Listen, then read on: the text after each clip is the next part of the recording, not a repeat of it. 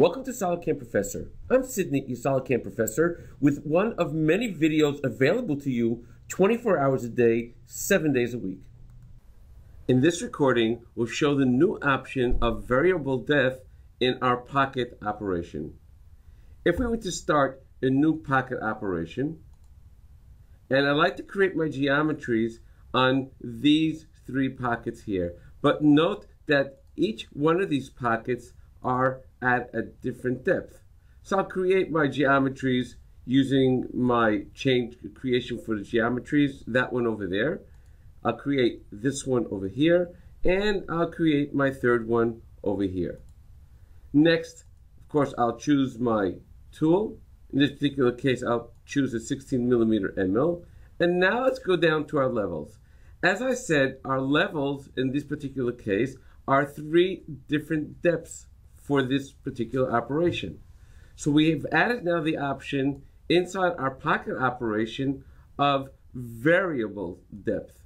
By variable depth, this allows me to take a different depth for each pocket. So if I were to go into that field now, you can see that we have our three chains over here. If I go to my first one and highlight it, I can just pick the depth off of that floor. In this particular case, it's 25. Now, if I go to my second one and choose it off of that floor over there, you'll see it's changed to 15. Third one, changed to 23. So we have three different depths inside the pocket itself. The rest is just like any other pocket operation. We have our step down. We also have our equal step down here as well. And we have our usual technology.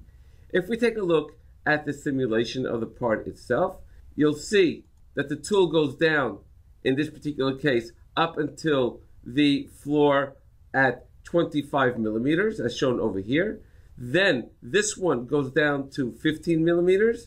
And our next one is going down up until 23mm, as shown over here. So one operation, three different depths.